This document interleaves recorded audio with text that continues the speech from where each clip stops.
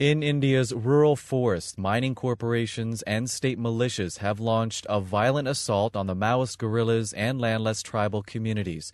Activist and author Arundhati Roy spent weeks with the Maoist fighters in the conflict zone, and her time there is the subject of a new book called Walking with the Comrades. It's a first-hand account of the hidden side of the global economy and an analysis of a long-running and often misunderstood armed movement. She joins us now from New York. Arundhati Roy, welcome to FSRN. Thank you so much.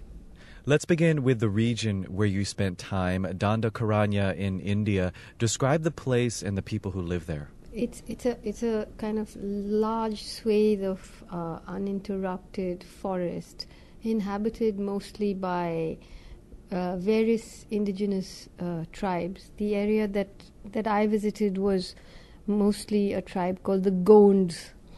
And there, for the last 30 years, there's been a sort of incipient Maoist movement, which has right now surfaced in a really serious way because of the fact that the Indian government has signed over much of this forest land, the rivers, the mountains, everything to various multinational corporations for building, for making dams and steel plants and aluminum refineries and all of that. So there are altogether in India about 100 million indigenous people and seriously under threat, living very, very fragile lives. You talk about the agreements that have been made between these multinational corporations and the Indian government, these formal agreements. One of those companies that's operating in the region is called Vedanta. Can you tell us about that company and how it operates in the area? Well, Vedanta wasn't in the area exactly that I visited, though it was coming there, but it had signed huge agreements for the mining of bauxite in the state of Orissa. So Vedanta, it's one of the largest corporations in the world. It's listed on the London Stock Exchange. Its CEO lives in the former house of the Shah of Iran. And it is mining in areas where these endangered tribes, the Dongriya Kond, live. And it's one of the most ruthless mining companies in the world, I would say. Actually, the process of mining bauxite and turning it into aluminum is one of the most toxic processes in the world, and aluminum is sort of central to the weapons industry. So because it's such a toxic process, it's been sort of exported out of Europe and America to countries like India. But that process requires such a lot of water and such a lot of electricity that and it creates such a lot of toxic waste that it devastates the entire environment where an aluminum refinery might be set up. So Vedanta is one of the companies, but there are many others as well.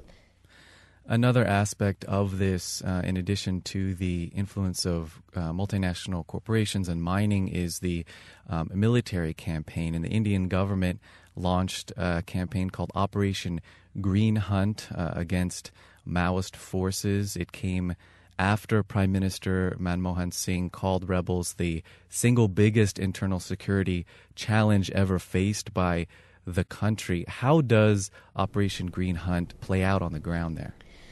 Well, Operation Green Hunt was announced in 2009, and the shares of mining companies went up, and then something like 200,000 heavily armed paramilitary forces began to move into the forests.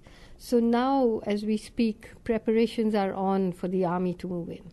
And so we are going to witness India, which called itself the largest democracy in the world, which has already deployed its army several times, in states of the Northeast, in Kashmir, in Telangana, in Goa, in Punjab, now against its poorest people. And India has one of the biggest defense budgets in the world. So this is all this power is going to be directed against the poorest people in the country, because those memorandums of understanding have been signed and the corporations are running out of patience. Questions fill your writing in this book, questions about preconceptions, about the role of the military or corporations, about the idea even of armed struggle, of justice, of poverty. It's a continual and focused inquiry that animates this book. What questions do you still have at this point?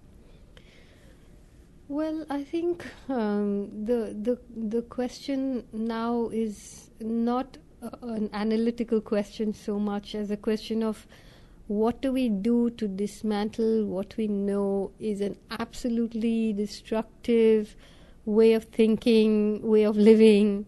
What is it that connects the Wall Street occupation to the people in the forest? And I think what connects it is absolute exclusion of the majority of the people in the world for the obscene benefit of a very few. And so after having gone through almost 10 or 12 years of traveling, thinking, writing about these things, I come to some pretty simple conclusions, one of which is that there has to be a lid on the amassing of wealth for any individual or any corporation. It's just suicidal. So I think we really have to enter a period where we begin to put a lid on all of this and a cap on all of this, just for the survival of not just human beings, but the planet itself.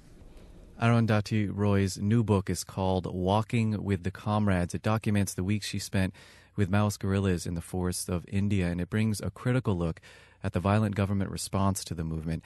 Arundhati Roy, thanks for joining us. You're so welcome. And you can listen to more of this conversation with Arundhati Roy on our website, fsrn.org.